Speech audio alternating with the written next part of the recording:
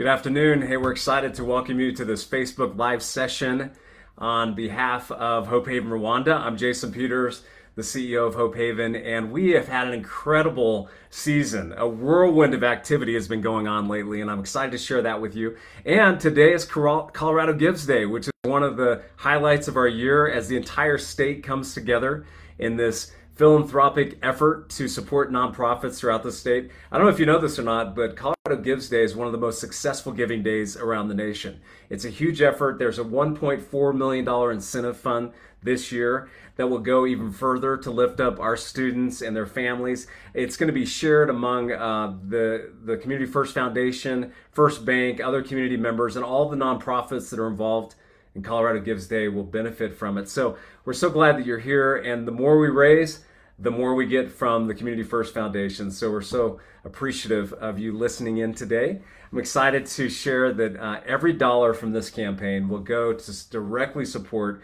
our mission, which is really transforming Rwandan families. It's lifting up Rwandan families through a holistic approach to discipleship and education, really demonstrating, we like to say actively demonstrating the love, hope, and truth of Jesus Christ. So can you believe it? Man, 10 years. This has been 10 years in the making. April was our 10-year anniversary.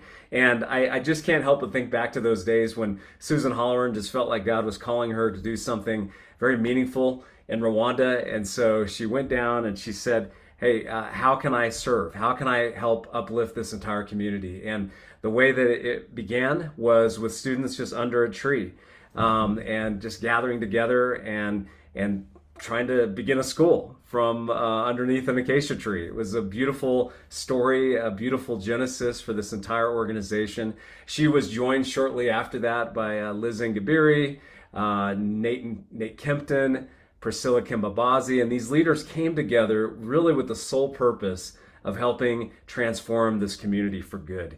And it was amazing to look back and to see what God's done in the last 10 years. Now we're coming up, we'll beat 11 years before you know it. It's incredible.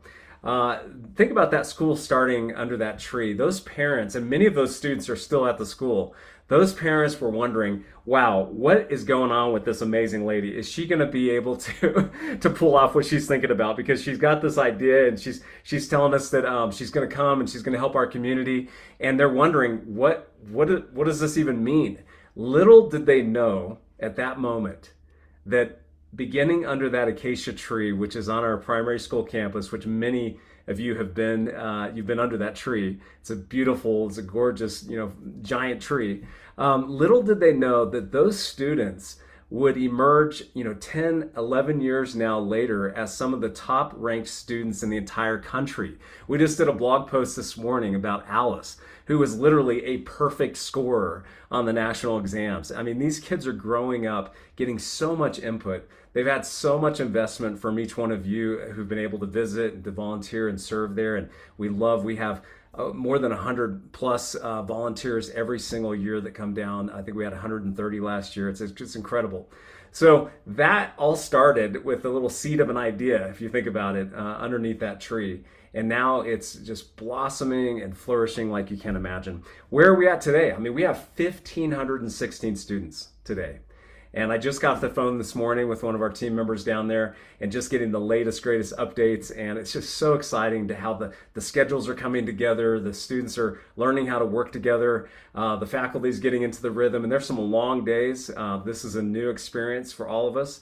And there's a lot of learning going on, but these guys are doing great.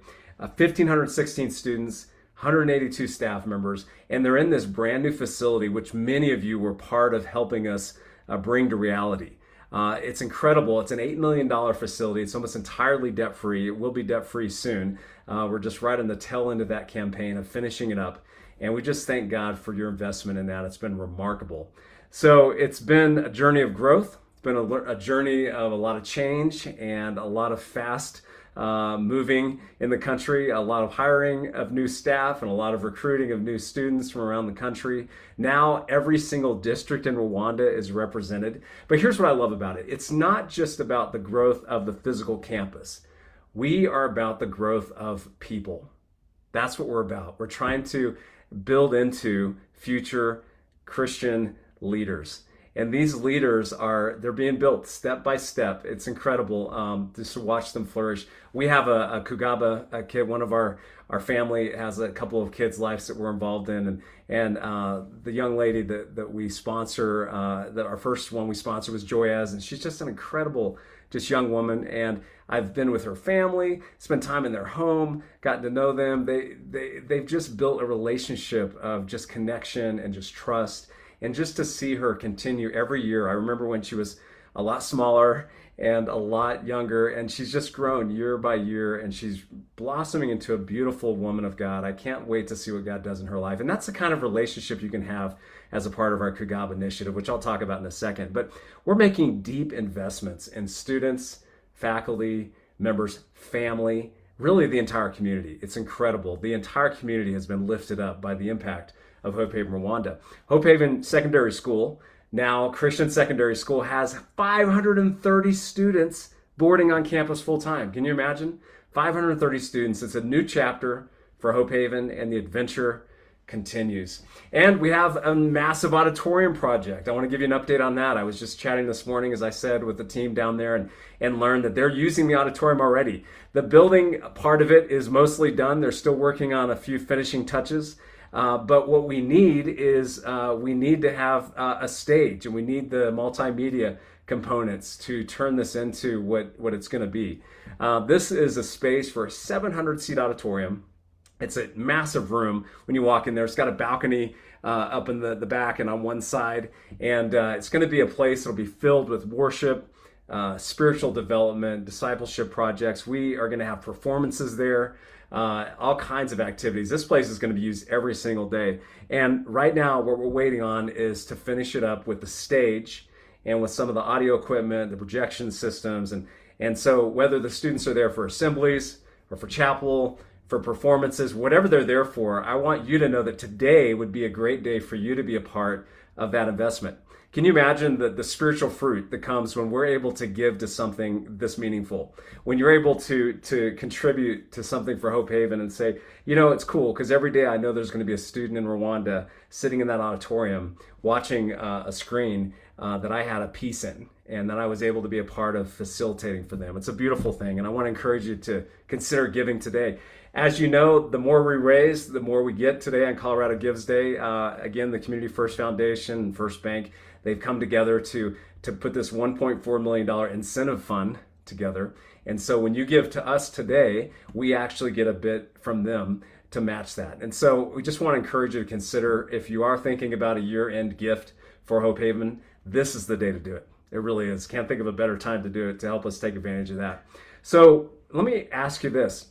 How often do you use technology? We're using technology right now. I mean, this is how we communicate these days, right? We've got our phones, we've got our iPads, we've got our computers, and our students are they really are already digital natives. They've grown up in this world of technology. I don't know if some of you are like me, where you're kind of bewildered sometimes when it comes to how to use certain technologies. I will admit, I've been guilty of saying to my son, Jack, hey, can you do this for me? Because I don't even know where to start. But I'm trying to embrace all forms of technology, and these young students are being given the opportunity to grow up in a context which in Rwanda is so unique. They they have tablets, they have access to laptops and projectors in every classroom, and incredible systems that are helping facilitate their learning. And we need help. We need more tablets. We need more help to fund that, because that's, as you can imagine, with all these students, that's a big expense for IT. So that may be something else you're thinking, I think I'd like to make an investment in helping a student get some technology. And we're doing it very wisely. We've had some amazing consultation. Thank you. You know who you are. I'm thinking of some specific individuals who've consulted with us to make sure that we do this well, and have helped us get licenses and the appropriate mechanisms in place for safety for students and all that kind of stuff. So thank you for that. That's been amazing. Your contribution today will make a tremendous impact. And that's just what I want to ask you to pray about today, to think about, say, God, I've got some, end of year giving I've been thinking about. Is Hope Haven the place that I want to do that? Is that what you're calling me to do? Because if you are, I can guarantee you that your dollar here goes really far in Rwanda. It'll make a huge impact down there. And so we encourage you to think about it. of course, with all these students being added, there's a growing need for Hope Angels. And our Kugaba initiative, that word Kugaba means to invest. And this is something we just started a few years ago. And it was so cool to see how it's already just begun to just generate so much momentum and so much connection and relationship. I'm a networker. I love building relationships. And so to be able to take a student in Rwanda and to connect them with a family in the US and to really foster that kind of relationship, that's what the Kugaba initiative is all about. And so if you're thinking, wow, wouldn't it be great for my grandchild or my child to actually have some connection, to have a person to focus on, a person to pray for. We prayed just this morning around our kitchen breakfast table. We prayed for several people by name in Rwanda. Some of them are people that are our Kugaba relationships that we're praying for them. So it's not just the $125 a month that we donate for that. It's the prayer support. And our kids, even our daughter Tiffany, even for her 18th birthday, said, I want to do this myself. And so she had a job and she did it herself. And so she's sponsoring Promise now. And it's just so cool to have that kind of connection. So I would really encourage you to think about that. We need some more Hope Angels. And the great thing is that there's a couple initiatives going on right now that are kind of helpful.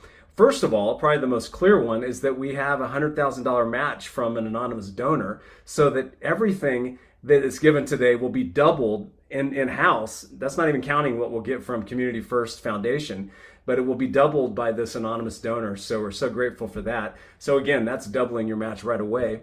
Another thing is we have a $150,000 Hope Angel match. So we've got a chance to become Hope Angels today and have that matched as well. So it's incredible. Obviously, if you become a Hope Angel, that $150,000 match just applies to that. If you make just a general contribution, then the $100,000 match will apply to that, and the Community First Foundation parts as well. There's also a Facebook initiative going on right now. So the details on that one are, I have to read it here to make sure I get it right. The Facebook, if you start a recurring gift via Facebook, Facebook will match the second gift installment. So if you even wanted to give through Facebook, that's another thing that'll be matched. So there's all kinds of matching going on, all kinds of philanthropy going on today. I really think that you can look at the link in the comment there if you want to give through Colorado Gives Day, which is a great way to do it. Between now and the end of the year, every single donation is going to be matched dollar for dollar, all new money, including increases in monthly gifts, donated stocks, gifts through Colorado Gives Day, all that stuff is just being multiplied. So we're so thankful for that. And when you think about the Hope Angel thing, and let me just say some more about that, because what a way to just build, I would say, a perspective kind of connection. It kind of takes us out of our daily, we're in our homes or we're at our offices or we're at school and we're just kind of in our routine. And it's so good to just have that personal connection with someone who's literally half a world away, living in Rwanda in some very difficult circumstances, sometimes some very vulnerable situations. And we have a chance to come alongside and to say, you know what, you're not alone. I see you, I remember you, I'm praying for you, and I'm going to stand with you through this. It's a wonderful opportunity, and I just don't want to let this day go by without encouraging you to kind of maximize that opportunity. So that program, as you know, if you're familiar with Hope Haven, is $125 a month or $1,500 a year. And that provides everything that they need for school. We do some, it doesn't cover all their tuition, but it covers a lot of it. And the families, as you know, one of Hope Haven's principles is that the families are involved as well. And they can either serve on campus in our fields, or they can serve in the kitchen or in other ways. And some of them actually have jobs other places, and they're just able to pay some tuition. Some of our students pay full tuition. So we've worked this out in a way that they have some ownership in it as well, for sure. But it's an opportunity that those of us who've been blessed in so many ways are able to give to those who are really facing some obstacles that we really don't understand most of the time. So if you want to direct your Colorado Gives Day gift to child sponsorship, if you click on the link and you go and you say Hope Haven, just put child sponsorship, a Hope Haven team member will be in touch with you. We'd love to follow up directly with you and just say, hey, how can we match you? Because this isn't a random kind of program. I mean, if you don't want to be matched with a specific student, we can certainly do that. I'll never forget someone this last summer. She was so beautiful. She said, I want the kid that everyone seems to overlook. Can you help me find that kid? And I thought, wow, that is powerful. She said, someone who's just maybe isn't outgoing or as friendly as the other kids, or, doesn't have that smile or whatever. And so we did. We found this wonderful student who needed some. Oh my goodness, this was an incredible story. I got to tell you just a quick story here if we got a second. This story was, we literally went to visit this student's home, and on the way there we were trying to get in touch with the mother. It turned out that the mother was actually on her way to pray. She was on her way to church. And so we ended up meeting her and picking her up in our vehicle and taking her back home, and walked in home. We started talking with her more about it. And I won't go into all the details about how challenging the situation was, but essentially she was on her way that day to pray for the next meal for her multiple children. And so for my friend to be able to come to her and to say, you know what, I'm going to help sponsor the school fees for one of your students. It just blew her away. Oh my goodness. The tears were flowing from everyone's eyes. It was incredible. So those are the kind of stories that happen in these miracle relationships, where we're just saying, hey, God, we're willing to be stewards of what you've given us, whether it's a sponsorship for a child, or maybe today I can just give $100 and have that matched and become 200 plus after the Colorado Gives Day Incentive Fund match, and just see where God goes. I don't know. We won't know this side of eternity, but I can tell you this: we are very, very grateful for you, each one of you. We know that we couldn't do this without you. It's an amazing work happening in Rwanda right now, so thank you for being a part of it. And we just ask that you just ask God, is there something I need to do to help? So thanks so much for listening, and I hope you have a great rest of your day, and we'll talk to you soon. Thanks.